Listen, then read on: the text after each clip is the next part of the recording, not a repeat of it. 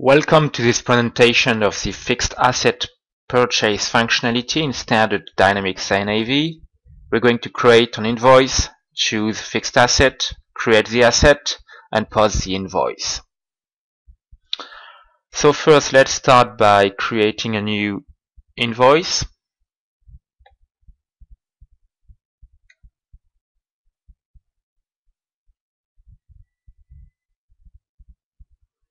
Okay, let's say that we buy it at the 15th of February. Here in the type, we're going to choose fixed assets and click on new.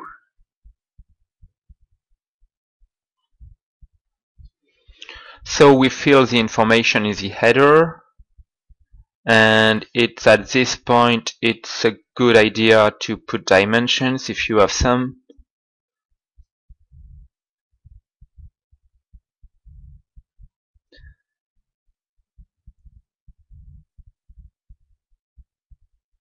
And what's really important, it's in the line to select the right posting group. Okay, here I put the same date as the purchase invoice.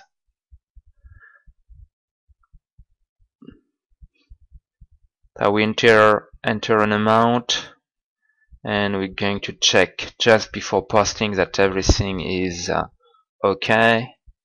So we call the statistics. GST has been calculated, so all good. We can post.